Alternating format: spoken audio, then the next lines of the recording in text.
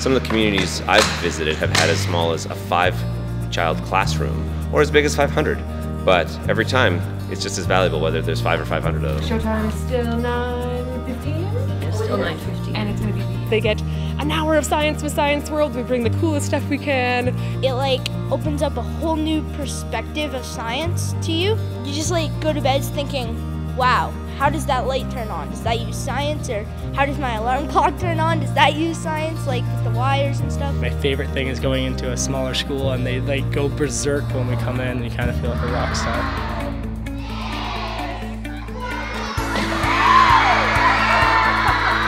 I think it's really obvious when you see something exciting like this. You can see that science is all around us, that it's important to understand it, and that you can understand it. The whole cool factor is super important, making that bridge. Science is important because if you don't have an inquiring mind, we aren't going to have the caliber of new discoveries and exciting things that have been happening in this world.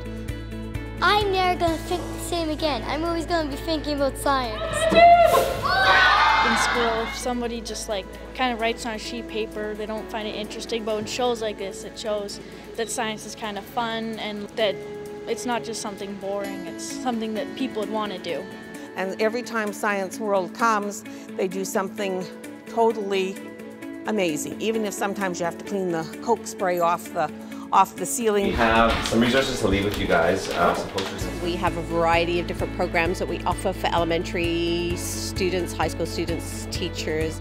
It was a great workshop and gives you a lot of ideas for different age ranges, different age groups that you're going to be working with, and really some great tools for starting conversation in the classroom and for getting those kids to kind of take the activity to the next level. To meet the people who are actually coming up with this stuff and take part in it and everything just kind of gives you the extra push to actually then follow up, go online, see what's there, and really take advantage of everything that you have to offer.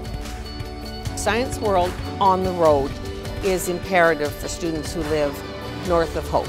Many students do not have access to anything like this.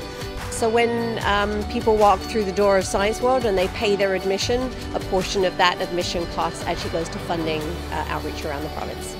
We would like children to think of going to Science World as important as going to a Canucks game when they go to Vancouver, if they should get that opportunity.